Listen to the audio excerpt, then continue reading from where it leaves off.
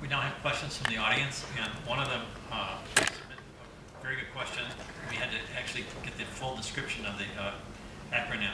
It's, what is your position on CISPA, C-I-S-P-A? And since not everyone in the audience would know all the details, including myself, who's not in the audience, but still doesn't know all the details, we looked it up on, thanks to Austin, and it's the Cyber Intelligence Sharing and Protection Act.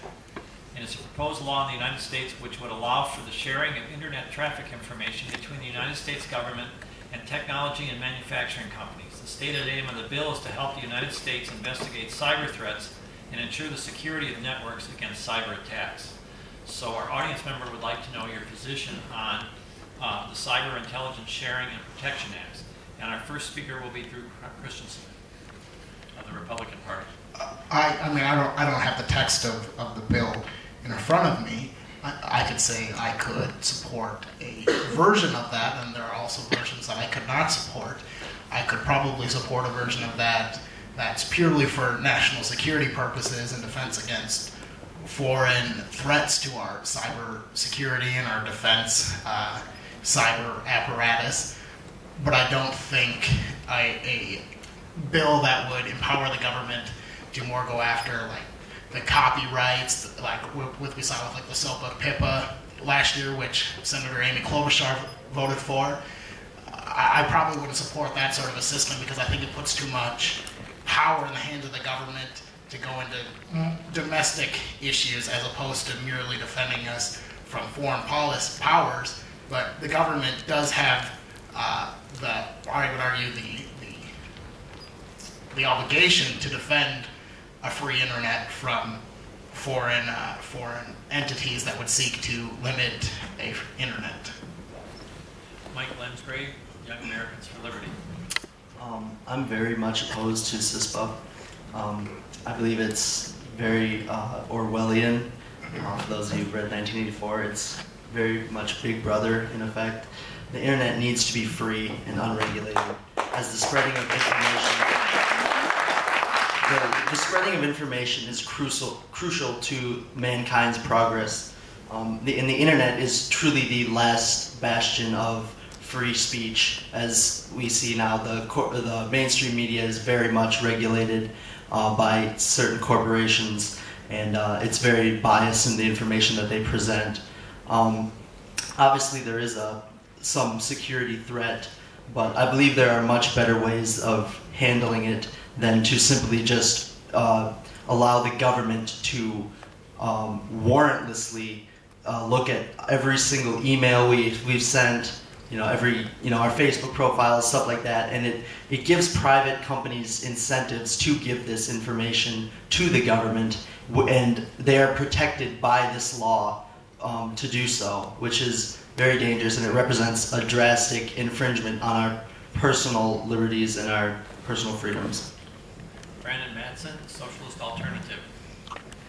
Yeah, I also strongly oppose CISPA. I think this is just the latest in a series of moves in the direction of an increased police state in this country, I think, and dragnet surveillance, where instead of having to get a warrant to investigate a specific crime, there's just constant monitoring of everyone's activities, and that's especially true on the internet, where it's all filtered through these few big companies. And what this bill does is basically allow those few companies to turn all the user information and what people are doing online over to the government no questions asked, basically. And that is extremely problematic. I would go a step further and say I'm against any sort of prosecuting of people for breaking copyright laws and things like that. I think that actually, as probably most people in this room know, it's really nice to be able to get free movies and music and stuff off the internet. It is a benefit to most people. I think most people are experiencing that.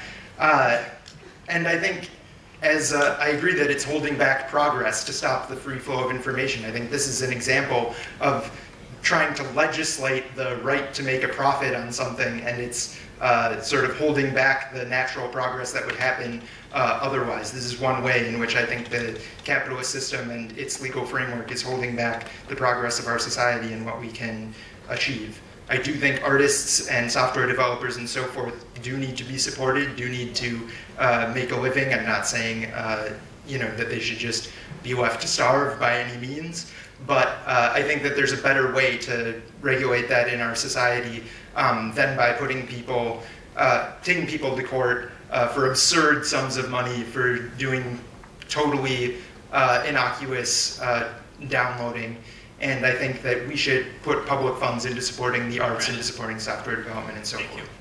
Thank you. Quentin Watham, Democratic Party. Well, listen, I think artists and musicians, they deserve a right to make a living. I think that's something that we're going to have to deal with. I don't know how. With the internet age, I don't have the answer. But particularly to CISPA, it's a bad piece of legislation. It was written poorly. President Obama has vowed to veto it. I do not support it.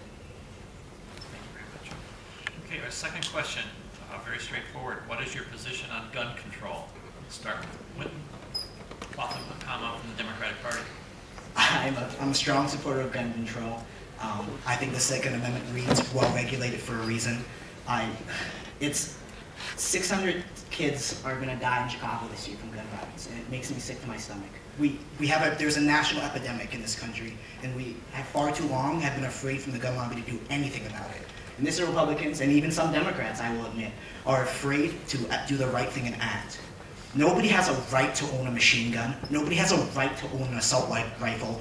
You know, if the Second Amendment means that I can own anything I want, I'm going to go buy a tank after this debate. I am so sick of the way that both parties, members in my party, the 4 senators who voted against the universal background checks, I think they should be primaried, and I think they should be thrown out of our party. I'm very strong on gun regulation. We have a national epidemic. We've been far too long. Oh, I'm getting too upset about this. I'm done. Brandon Madsen, Socialist Alternative.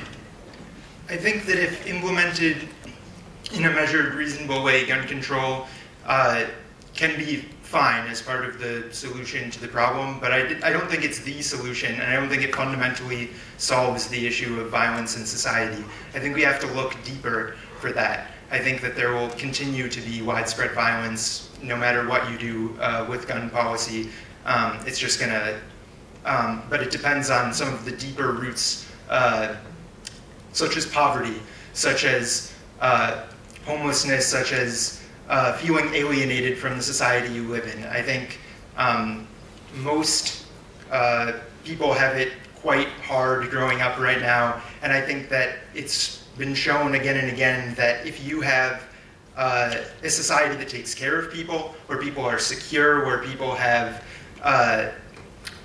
not only enough to live on, but a sense of security that they're going to be okay, and a sense of community with the rest of the people around them, that creating a different culture can help to end violence.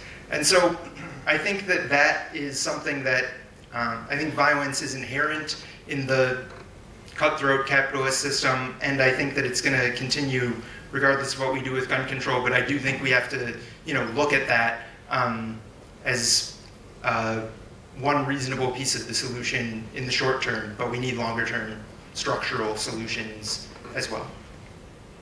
Michael Lensgrave, Young Americans for Liberty. I am very much against gun control. The Second Amendment is crucial to our defense against tyranny. Contrary to what Quentin said, I do believe we have the right to own semi-automatic weapons, definitely. And my personal opinion is I think if you want to own an automatic weapon, you should be able to as well. If we took away our right to own guns, only the government would have the guns. And as we all know, the government is not very trustworthy. And Quentin even mentioned Chicago, but Chicago has the strictest gun control in the nation. And since 2001, twice as many people have been killed in Chicago from gun violence than U.S. troops have died in Afghanistan. So it's pretty obvious gun control does not work. Criminals do not obey these laws, and they only end up hurting law-abiding citizens.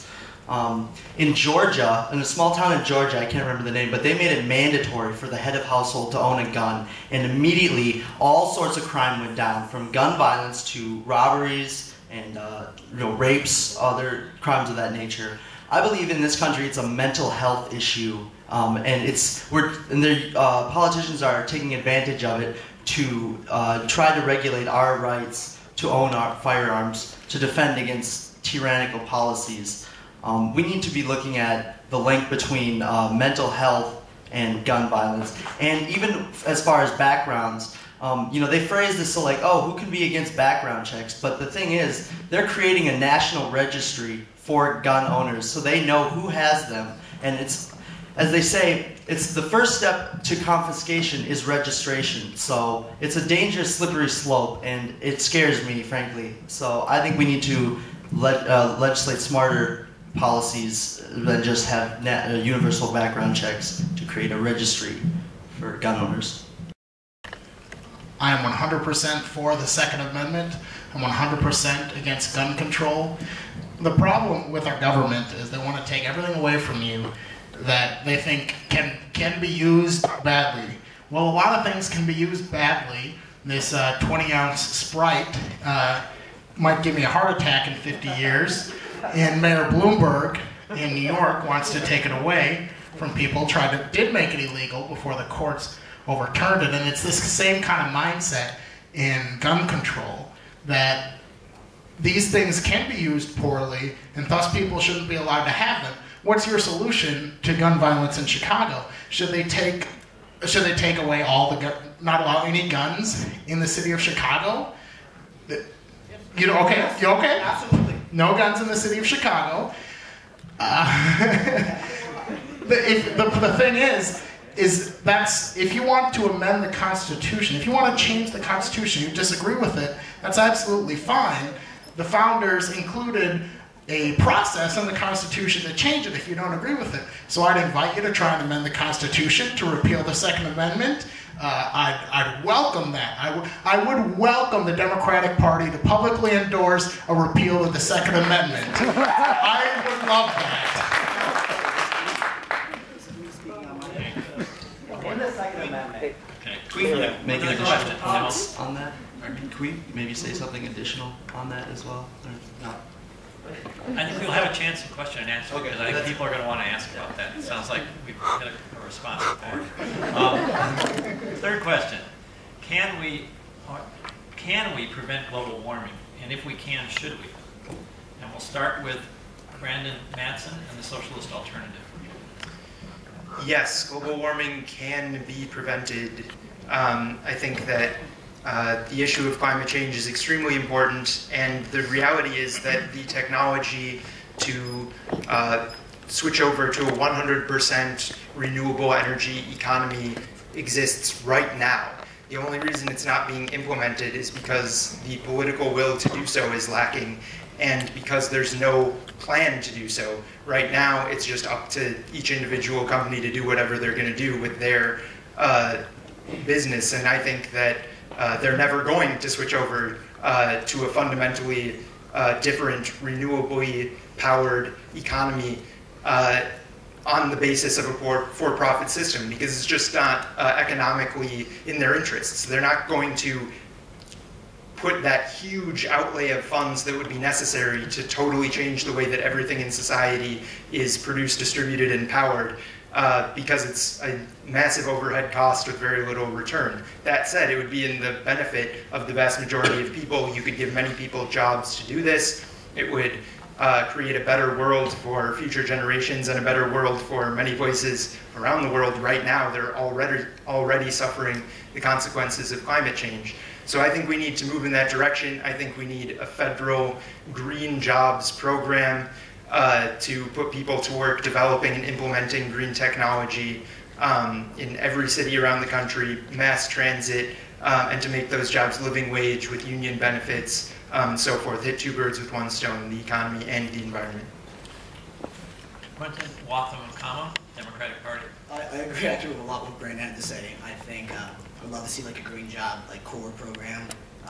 I'm an urban studies student, so I'm huge on mass transit. I think this country has become far too dependent on cars. We need a good infrastructure system, such as, you know, in here in Twin Cities we see a massive expansion of local mass transit. We need regional mass transit. We need to try to become as carbon neutral as possible. I mean, global warming is such a big issue. I don't know how. I can't say that I can give you the answer how we should tackle it, but I think we need to start making policies. We need to start investing in green energy. We need to move away from things like coal. There is no such thing as clean coal. I'm going to preface that right now. And I think we need to actually even look at an all of the above. I'm in favor of nuclear power as a form of energy. I think if it's carbon neutral, I think it's something that we need to look at. That's about it. Drew Christensen, Republican Party. Well, I mean, first of all, I disagree with the premise of the question in that what do we need to do regarding global warming. I don't think the jury is yet in on climate change, whether it is man-made or what exactly the effects of it are. And frankly, in the last 10 years or last 12 years or so, there's been little warming nationwide. Not to mention, the Earth goes through cycles. In Mr. Woohoo, do you know what the temperature of the Earth was 3 million years ago?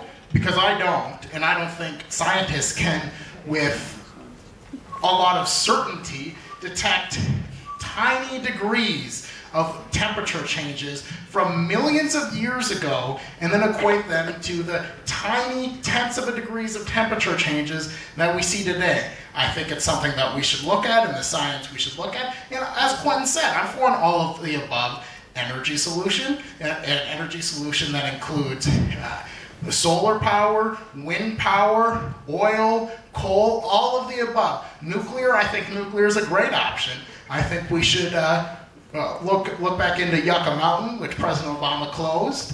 I think nuclear is a great option. It's a cheap option, an economical option, and I absolutely think we should have an all-of-the-above energy approach that's determined by the free market. Mike Lensgrave, Young Americans for Liberty. I actually agree quite a bit with what Drew just said. It's funny how they changed global warming to global climate change now, because in fact, the projected trends that the government gives us do not match up with recent data. And a lot of this is, it's hard to, like he said, it's hard to know exactly what our climate did over the past centuries and millennia, because now we've had such increased technology with like satellites and, you know, other methods that we can really pinpoint global variances in temperatures much better. So we're just starting to get accurate data on a global basis. But I do think our current system is flawed. We are too reliant on oil and petroleum. But I think instead of having like a federal green jobs program, we should let the free market solve the problem. For instance, this is just a federal green jobs program is just another example of government malinvestment, because the government is, nobody spends your money as well as you do. The government is no exception. A good example of this is with Solyndra. Obama gave several $100 million to them and they went bankrupt. So anyway, yeah, I believe that I believe our climate is changing, but I believe a lot of it is a result of solar activity. The sun is the main driver of planet temperatures, not us humans.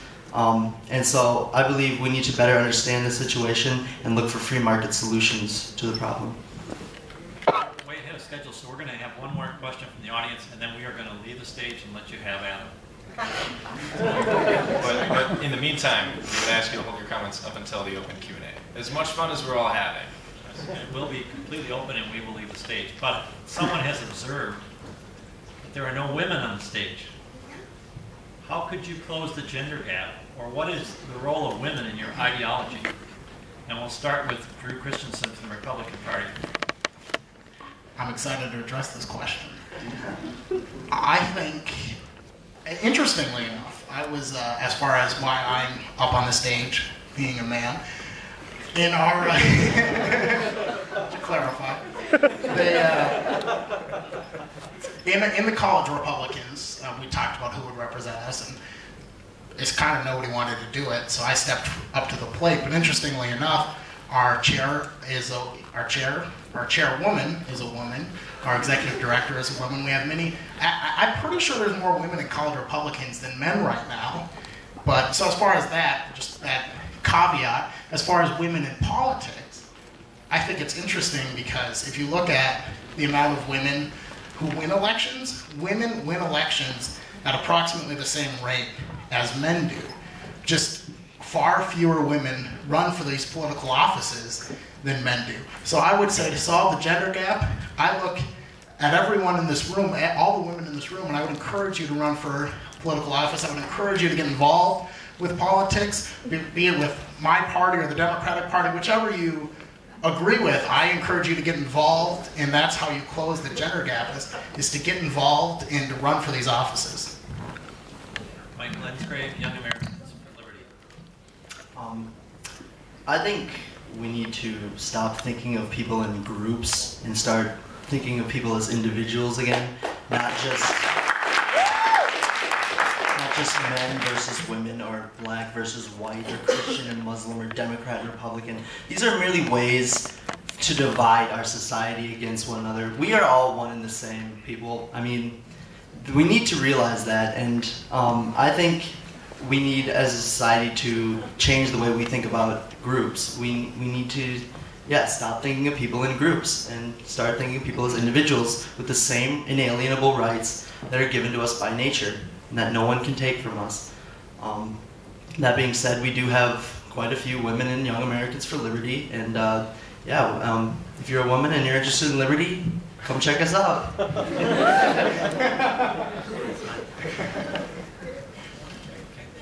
Brandon Madsen, Socialist Alternative.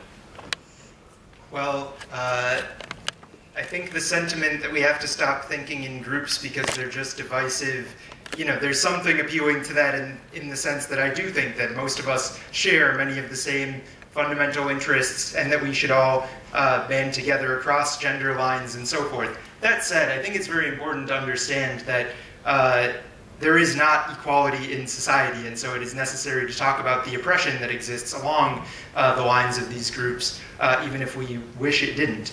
And women still make less than men for the same jobs. There's 80% of housework is still done by women. I believe the stat is 1 in 6 women will experience sexual violence in her lifetime. That's 1 in 3 in the military.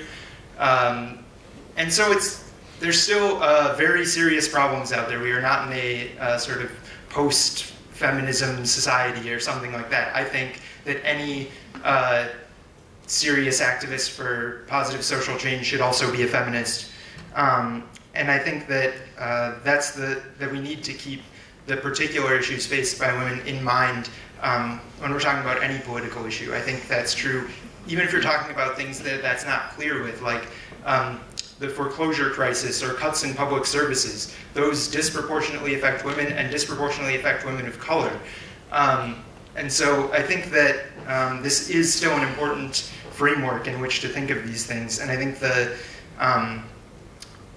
the fact of the matter is that it's built into the system that we're in to have this sort of gender oppression. It's been there for many, many hundreds and even thousands of years. But I think we're at the point where we as a society can overcome that, that we can take many of the tasks that have traditionally been put in the realm of women's work and spread them out, socialize them, and really achieve equality.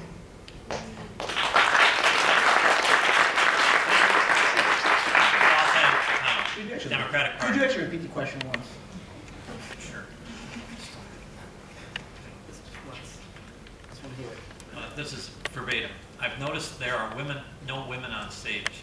How could you close the gender gap, or what is the role for women in your ideology? Well, I just want to say that I'm up here because nobody else wanted to do it. But let me just say, at College Gems, we have binders full of women. I just got to preface that. In my ideology, I think women and men need to be on the same equal footing.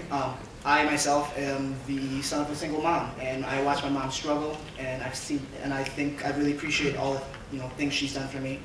I think that we need to respect women's reproductive rights. I think we need to encourage women to get to. We need to have programs that encourage women to get into the workforce. I think we need to start looking at, things like all-day kindergarten and childcare are very important to helping women advance into the workplace. I'm kind of fried. Okay, well, what we're going to do is people can raise their hands and speak. We can't really do this spontaneously. We have to call on someone, and we also want to make sure that one person responds and other people have the opportunity. So I think Austin's going to call on folks, and just be sure you give everybody a chance to respond if it wants to on the stage. Okay, so who has questions? All right, I saw Joe's hand up first. This is a question specifically to Mike. In a libertarian society, who will build the roads?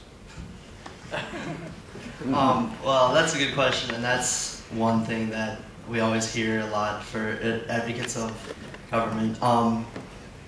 First of all, I want to say I don't think libertarians, our first priority is not to privatize all the roads. There are many other bigger issues that we would address first, but there are many incentives for private companies to build the roads. Private companies currently do build and pave the roads. It's not like the government has a workforce that goes out and builds roads. They hire private contractors to do so, and it's even paid for with a gasoline tax. I think it's something like 44 cents on the gallon or something. So, complete privatization of the roads wouldn't be all that different from what we have now. And obviously, private companies have incentives to build roads because, like, let's say big stores like Target or Walmart or whatever, they need people to be able to drive to their stores so they can buy their products. So they have an incentive to pay. People have an incentive to pay. So I mean, it's not like without government we just have we'd have point A and point B, and everyone in between would just be standing around scratching their heads wondering what to do.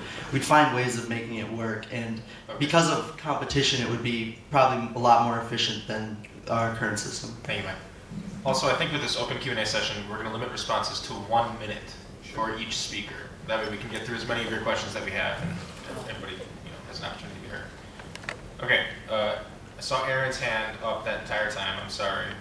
And all right, in Green Jacket, I've seen you a couple times as well. All right, so Aaron, if you have a directed question, you can ask one. No, I have a more general question. Okay. At what point does safety overtake our liberties and our freedoms? At what point do you each of your ideologies believe that taking away people's freedoms is appropriate and necessary to help people's safety?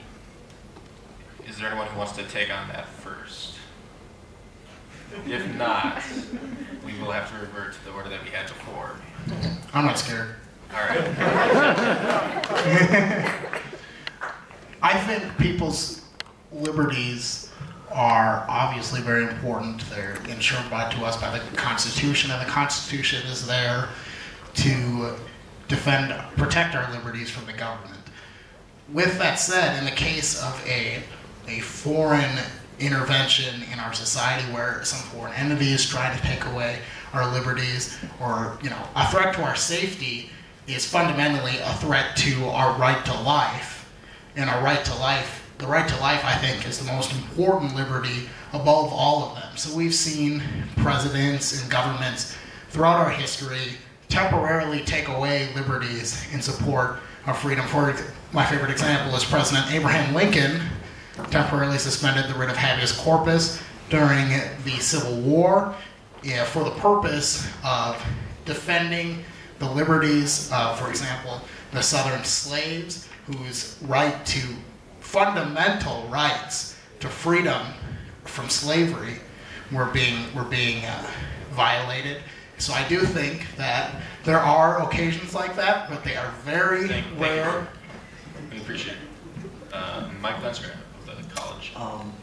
I believe that it is rarely, if ever, warranted. Ben Franklin said that those who give up essential liberties for temporary security deserve neither and will get neither. Liberty has, like I said before, it has made our society what it is today, and it is the fundamental principle of our country. So, I mean, if someone's going to take away our liberties, I believe there should be an equal restriction on the governments, what the government can do. So if they say, we're going to take this freedom away from you, you need to be able to say, okay, well then we need to take your right to do this from us, or from you.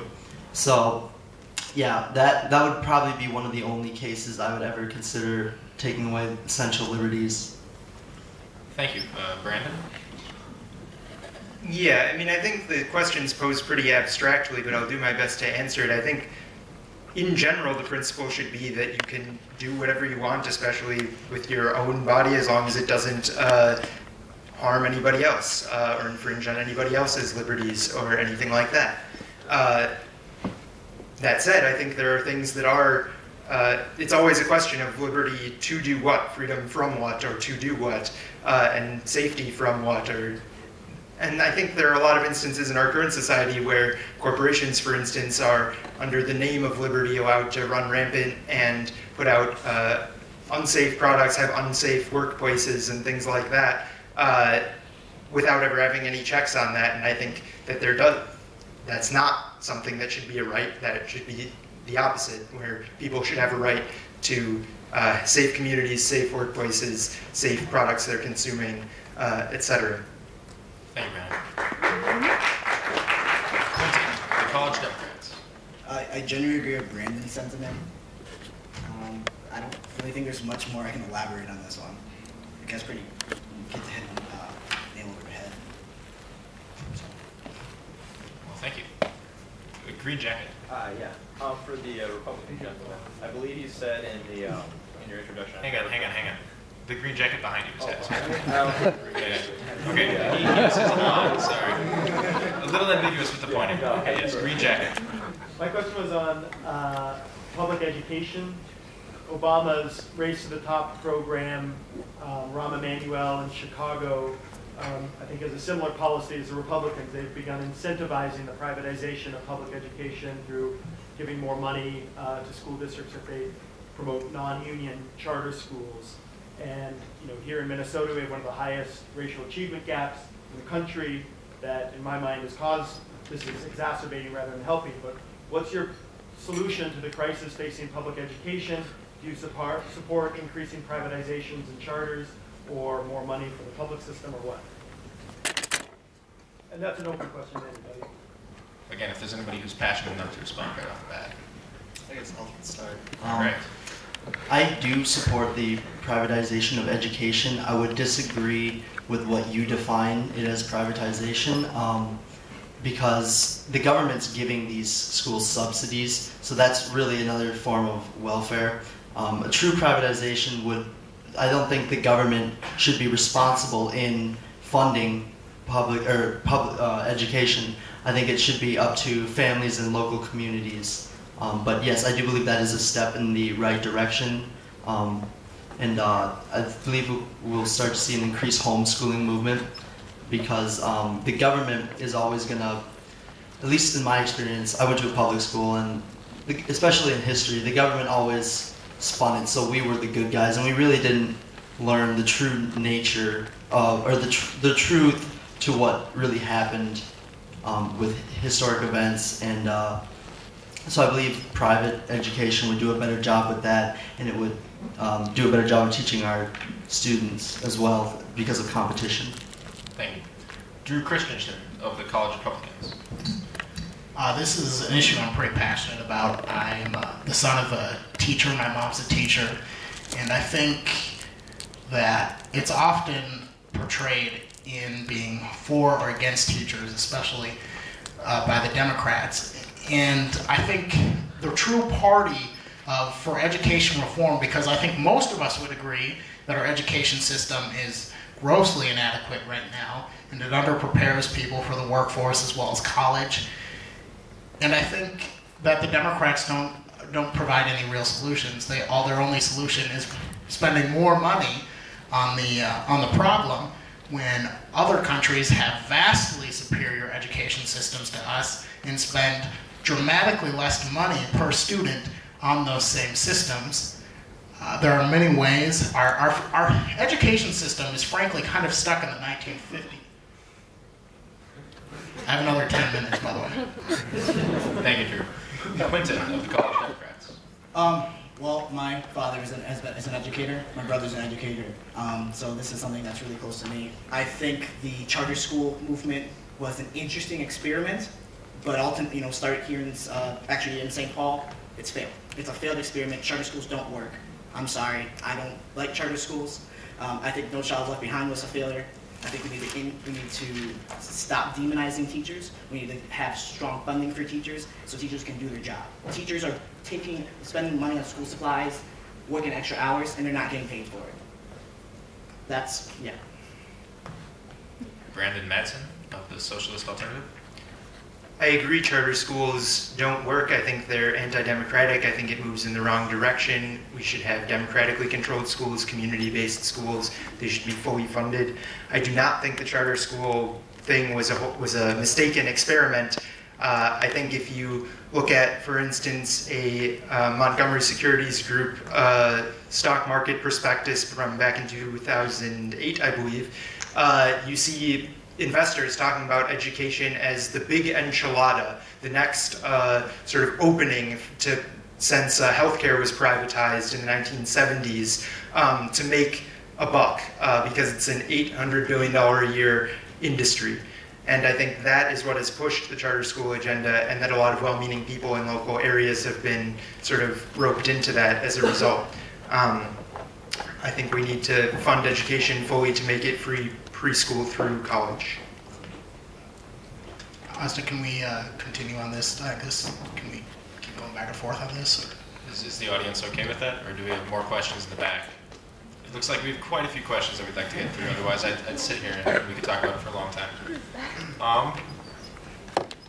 the back, with your hand as high as you possibly can hold it. Yes.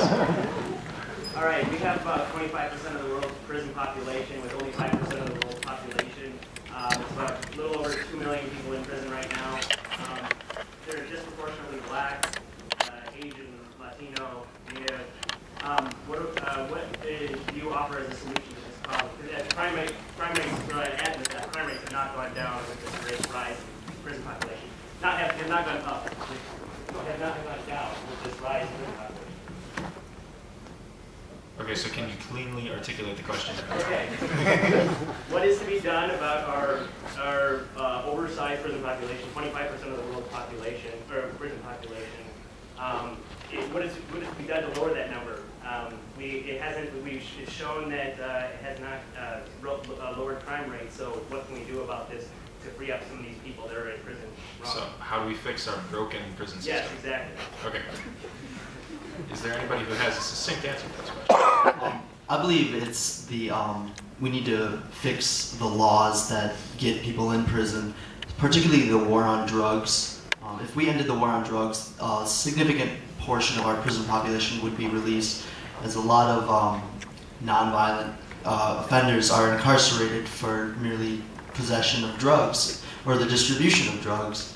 And as a libertarian, we believe you should be able to put whatever substance you want into your own body, because making these things illegal simply increases or decreases the supply, which drives the price up and puts these bad people like the drug cartels, gives them a lot more power.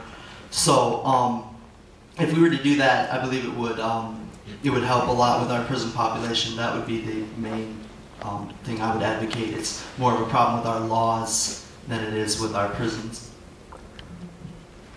Let's go to Brandon Madsen of the Socialists. Reverse order.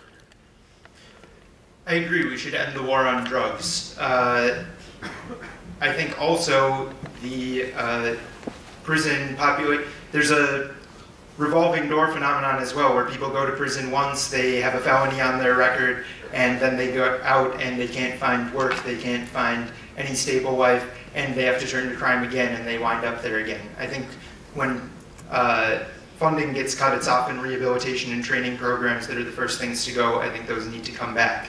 And I think we need to expand them to increase the opportunities people have if they get out of prison. And in general, I think that we have, that a lot of crime in society has social roots. I think that if you can tackle problems like poverty, you will see a decrease in crime rate. As standard of living goes up, crime rates are going to go down. When you don't have people who are insecure and angry and need to fend for themselves on the streets, that's going to improve the safety of society. Thank you, Brandon. Quentin. Well, I think we need to end the war on drugs. I think we need to lower it, mandatory minimums. I think we need to look at decriminalizing a lot of drugs and taxing them to bring in revenue. I also think we need to, in the meantime, like I said, with the removal of mandatory minimums, I think we need to, if you are convicted of a non-violent drug crime, I think you should be able to receive federal benefits such as food stamps, financial aid, etc., because that is also exacerbating the problem. But ultimately, I do not support the war on drugs. I think it's time to end the war on drugs. Problem with our prison problems actually goes back to education, and that our education system is failing us. You're welcome.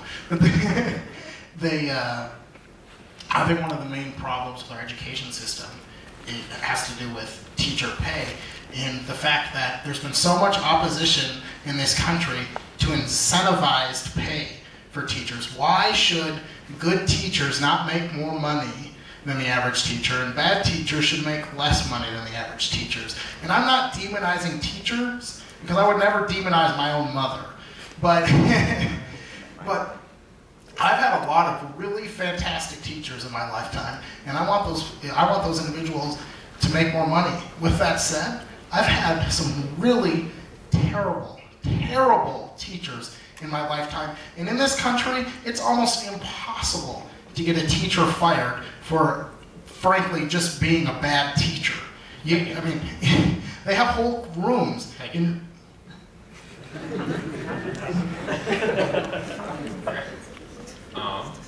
Next question from the gentleman in the back right, the jacket, sorry, with the button down. Yes, you. Yes. All right. This goes out to anybody, but specifically, Mike, you brought up the idea that registration leads to confiscation of weapons. And I mean, I have something which I'm not sure about other people's, but it's called a driver's license. And I have to register myself with the state to drive a car. I also have to own title for my car. And all this information has to be kept into the national, at least a state database, which I'm sure the national government can use if I commit a crime and help track me down. But why can't we just apply the exact same concept as owning a driver's license to owning an assault rifle? That's a good question. When you look at history, it's always been an indicator of confiscation. It's always been a precursor to confiscation. And the way I look at our current political situation right now, it really scares me because I don't trust our federal government. I would not like to have them know which guns that I own or how many I own. That being said, I think there's a reasonable way to come to a compromise between a sort of gun registration, but yeah, when you look at history, it's always been a precursor, and whether it's been Nazi Germany or Maoist China or Soviet Russia, and when I look at that in the parallels to our current economic situation, I see. So this is Nazi Germany then? Okay, thank you. Is there anybody else who'd like to offer a response to that question? No. Okay. Next question, the gentleman in the front, in the glasses. Two of you said that no women in your organizations would step forward. That's why you had to step forward. Every single oral question from the audience has been from a man. I turned around 2 questions ago, I saw 8 hands up. Every hand was attached to a man. Why don't we men in the audience shut up? I guess that's a question addressed for the audience, so why won't you shut up? Okay, all right, gentlemen of the audience, why will you not shut up? Any man would like to answer? All right, next question. The lady in the right, in the sunglasses. Most of your questions have been social issues, and I'm wondering, how do you fix the economy? And what's wrong with the economy? I mean, it's obviously we have corporatism, which is a problem in this country. How do we peacefully fix our economic system? I think that Mike and I are going to have pretty similar solutions to this, but I think we went over it a little bit before with the banking regulations and that. We need to deregulate our economy to eliminate these destructive boom and bust cycles where we have a huge economic boom like was experienced at the beginning of the century, and then a huge collapse that the government then feels the need to pull us out of that collapse, which, you know, feels good to the citizens. You know, it does make the economy better. It makes people's lives better off. My life's not better. But no. I mean, we've had quantitative easing, as Mike spoke of, and you're seeing inflated prices in the stock market, but gas is going up, groceries are up. I'm not feeling it. Exactly. So how do you fix that? Even if the government, when the government does try and make it better, it doesn't do it enough. I mean, frankly, we need to deregulate the system and then allow the system to regulate itself so that we can have even, stable growth as opposed to these destructive boom and busts. Thank you. I believe the answer lies in our currency itself. What we have today is what's known as fiat currency, which is money that's literally backed by nothing except the value that we place into it as a society. I believe we need to return to a gold standard, which we had up until 1971. And now a lot of people criticize the gold standard. Common criticisms are, well, you know, there's not enough gold to cover our deficit today, but that's exactly the point. With gold standard, we could not rack up such a huge deficit because we couldn't print the money out of thin air like we do today. And also, you need to go into what is money. Money is just a medium of exchange to measure the value of goods against others and to facilitate trade. And gold has several inherent properties that make it good as money because it's naturally rare, which is what you want your money to be in, as a good store of value. But how do we peacefully overthrow what we have in place?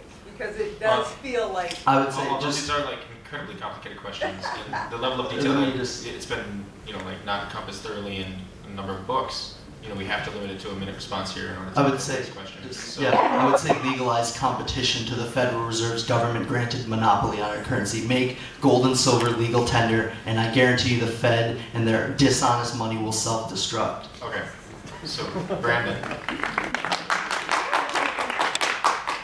Okay, I'll also be trying to be really quick. I think we need to, there's not a problem of not enough to go around. When you're asking how to fix the economy, that means how do you provide to the people of the country the things that they need. And I think that those things already exist. With current technology and productive capacity, we can provide for everyone. So why don't we do that? But there's $2 trillion sitting around uninvested in corporate bank accounts right now that's not going to anything, not giving anybody any jobs or providing any services or things for people to live on. Let's get our hands on that. I think we should nationalize, take into public democratic control the Fortune 500 companies, the 80% of the economy, and run it for human need rather than corporate profits. And I think the way we can get to that peacefully, I think the answer is the working class of this country. Working people already create all the goods and services, already do all the work. What's necessary is for people to band together, recognize their collective power, and assert that power. It doesn't require violence to do that. Thank you, Brandon. Well, I guess how to fix the economy. I mean, no. I guess what I propose, I think we need to invest in the economy. I think government needs to invest in massive infrastructure projects. Stimulus, because I think we need to put construction workers back to work. We need to invest in our critical infrastructure. Our roads and bridges and ports are crumbling. I think we need that. I think if we can put people back to work in construction and in infrastructure, we can not only just put people back to work, but we can also increase the flow of goods and services throughout the economy. Since the gentleman in the back left, had his hand up the entire time, I'll let him go. This is a question for the individualist leaders of American land of equal opportunity. If this is land of equal opportunity, we've all got the same kind of path, to put it metaphorically. Why do black people still have 7 cents in net worth to the white dollar? Why are 1 in 10 of all black men in prison? I don't think anyone in this room will dispute that America's land of opportunity for all citizens, but I don't really understand how you can say that some people don't have more opportunity. So what accounts for racial disparity in the United States, and how do we take steps to stop the problem? Sure. Okay. Would anyone like to take a stab at that? What's that addressed to? Was this addressed to anyone in particular? Or was this addressed to all the panelists? It's the proponents of individualism and equal opportunities. So, lovers of freedom. Individualism and equal opportunity, and I'm proud to say that. In that vein, I support people's rights to make their own decisions and pursue their own ventures. Certainly there's a disparity in this country, but I think we look at, there's also very successful people from the sectors of society that you spoke of. We look at the President of the United States right now as the son of a single mother and an African American, and I think, although I disagree with the President on most policies, I think it's very inspiring to me that the son of a single mother and an African American who grew up in poverty is the President of the United States. That, even though I'm a political opponent of his, I'm not immune to the romanticism of what's happened. If Clinton wants to go, he can take it. Well, I think far too often in our society we hold our president up as the example about how people can make it. He's not the rule. He's the exception. There is so much discrimination and disenfranchisement that happens in this country. It's horrible. I think we need to really actually tackle the issues of poverty. I think we really need to look at our education system and really invest in it. I think we need to look at ending the war on drugs, allowing young black males to have a chance at living a productive life. And I guess that's how I feel on that issue. Brandon. So I agree. I think that we need to end poverty in this country. I think tackling that would do a lot to even out the opportunities that exist. We've already talked about some ways that could potentially be done. I also agree we have to end the war on drugs. And I think also on the prison end of things, making it, ending the for-profit prison industrial complex as well, in the sense that the incentives end up being to keep prisons open and keep them, building them bigger because they end up being the economic base of certain towns and things like that. But I think that the answer, these longer-term solutions of fixing the underlying structural things are one thing, but I think we also need, in the immediate sense, to band together as communities across racial and gender lines to say no to any form of discrimination, racism, sexism that is getting in the way of people exercising their rights, getting their maximum opportunity, and I think we need to fight back right now and build community support to do that. Thank you. Mike? Yeah, I would agree with ending the war on drugs. Whether intentionally or unintentionally, it is one of the most racist policies our government enforces, and we're spending trillions of dollars on it too over the decades. But another primary cause, I think, of the racial disparities is, because after minorities got their equal rights in the 60s, they've had to start, that's essentially starting from scratch, and we have been inflating our currency for decades now, and people don't realize how detrimental that is to the poor and working class. It wipes out the savings of the average person, and it makes life that much harder to live. It makes goods that much more expensive. So it's beneficial for people who are at the top because they get to spend this money before it's had a chance to trickle through the economy and thereby increase prices, causing the inflation. So, but the poor, they don't get the money until after it's had a chance to cause the inflationary effects. Thank you, Mike. Boone, in the sweatshirt in the back. Do you support continuing the Social Security program? If so, why is it necessary for the government to use force to force myself and my compatriots to invest money into a fund that is consistently mismanaged, robbed of its subsidies, and is unsustainable in the future?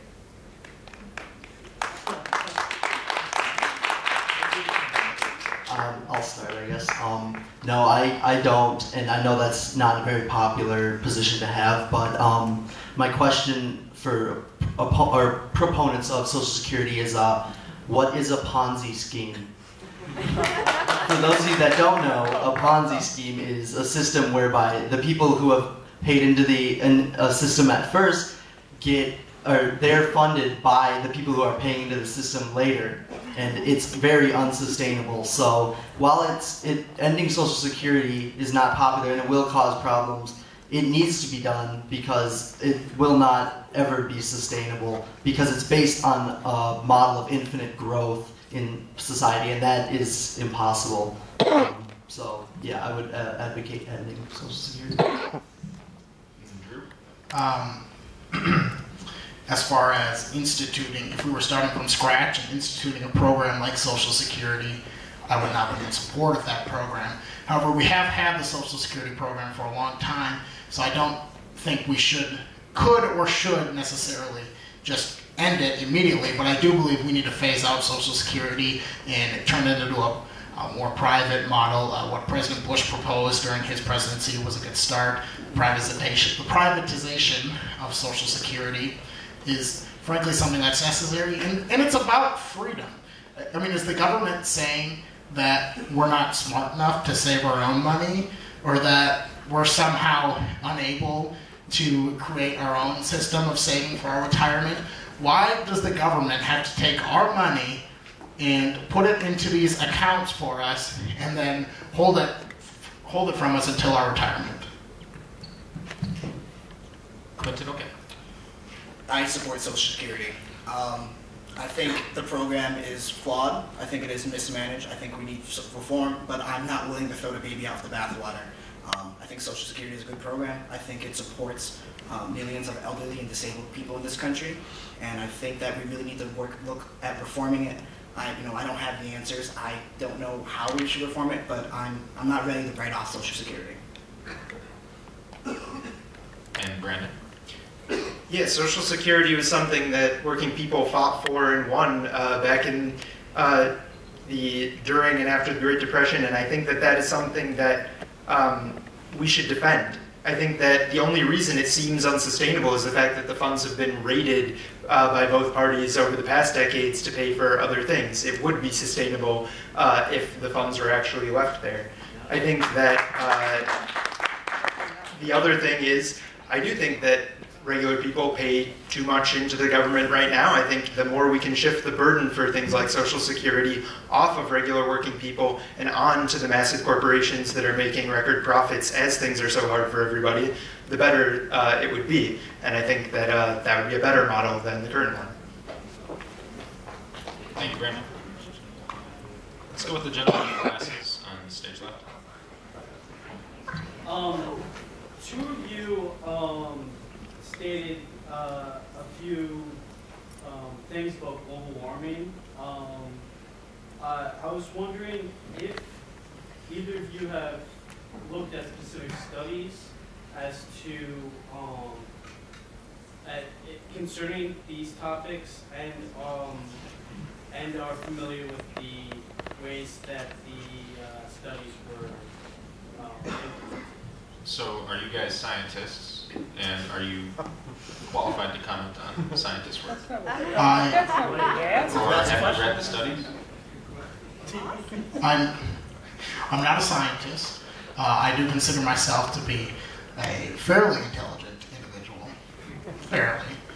But I also believe in common sense, and it doesn't pass the smell test to me that in our 150 years, you know, given, and that's generous to me, of valuable data, of reliable data on global temperature, and really only reliable data in the last 40 years, once we've had satellites up in orbit, to make sweeping statements about millions of years of climatology with that small amount of information doesn't pass the smell test to me. I think the world is warmer now than it was 100 years ago. I mean, we can measure the temperatures, we do know that, but the cause of that, and the results of that are yet remain to be seen. Mike, if you'd like to comment. I guess I would say you could frame the question both ways. For believers in global warming, had they ever read the specific studies, or did they just read the news reports that say this study claims this and this? So I believe it's a two-way street. But yeah, I agree with Drew on a lot of what he said. We have had a lot of advances in technology in the recent decades that have enabled us to more accurately record temperatures worldwide, and I believe we need more data in order to form a more accurate conclusion. Brandon? So though I, in general, have studied science and know how to read scientific studies, I haven't read most of the studies that are out there on climate change. That said, I do trust the scientific method, and I trust the fact that more or less every scientist that's not in the pockets of the oil companies or other companies involved in dirty energy has basically drawn the same conclusion that climate change is real. So without reading all the individual studies, the overwhelming preponderance of the conclusions from those studies are fundamentally the same. And so that is what I take as the strongest evidence as someone who hasn't read all the literature that it is real. I think the other thing is there's no reason not to move towards renewable green technology right now, as you absolutely could do it. There was a study published in Scientific American a few years ago out detailing a plan to switch to 100% renewable worldwide to cover all the energy needs. And lastly, Quentin. Yeah, I'm not a scientist, but in my time I have worked with scientists. I've worked and met with scientists. I have very good friends with Will Steger, who's an Arctic explorer, who makes numerous trips up to Greenland to document the melting snowmelt. So, you know, I'm not a scientist. I guess I know scientists. I know climate activists. I've seen some of the evidence firsthand, well, secondhand, obviously, pictures and stuff. So I'm a firm believer. Thank you. We have a gentleman also in the back who's had his hand up the entire time in the green and yellow jacket in front of the pillar. If it's green and yellow. Maroon and yellow? I'm colorblind, excuse me. I'm going to add to the question that the gentleman is no longer here about the National Gun Registry. If a law-abiding citizen has to register their gun and show the government that they are the owner of that weapon, and it is in this national registry, why is it then that you do not have to be registered, and ultimately, why is it you do not have to prove that you can vote? Voter ID. Why is that? Why You do have to prove you can vote through voter ID. Yes, I know, but it's very fraud. There- The fraud there- behind it is the fact that it was played down. That's a false statement. Oh well. If that's a false statement.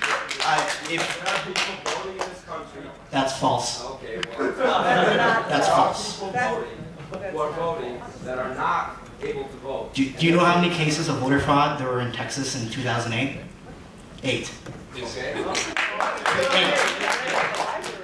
Do you know what Texas? You know what the population of Texas is? 1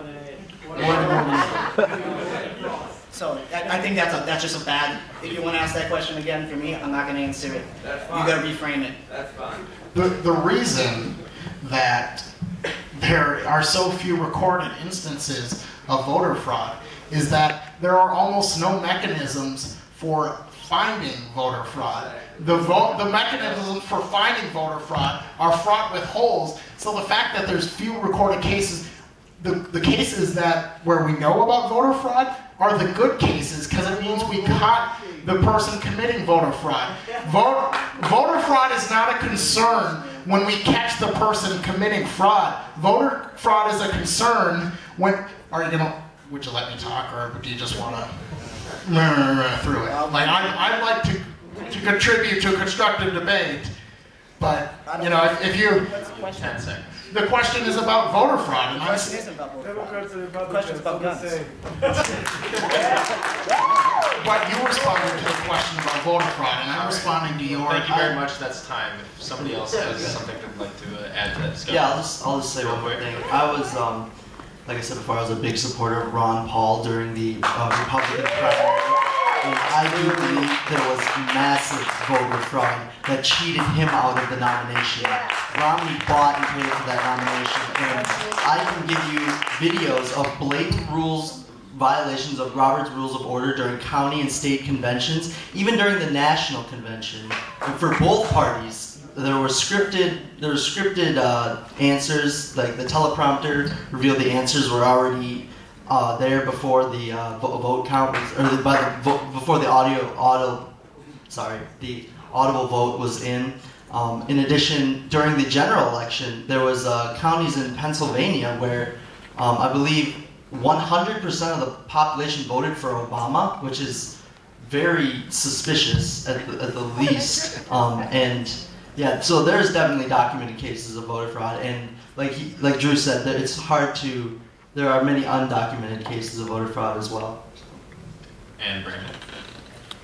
Yeah, I'm not sure of the extent to which voter fraud is a problem, but if you wanted to solve it, you could just adopt the same system as in Venezuela, where you have a voting machine that you vote on the machine prints out a receipt, you put the receipt in the box, you can check the electronic results against the box results. If they don't match up, there's fraud. So that would be a way without using voter ID. I think voter ID serves to disenfranchise people of color in particular, poor people in particular, students, basically anyone who is highly mobile and is not going to have the same address on their driver's license as they currently live at, anything like that. I think it just makes it harder for people to exercise their democratic rights. I think anyone who's here in the country should have a right to vote anyway. I don't think we should be stopping people from doing that. Okay, at this time, the event technically ends at 9:30, although if you guys aren't opposed to staying for a longer Q&A, that's totally fine. However, if you guys stand up and leave, it's no longer rude.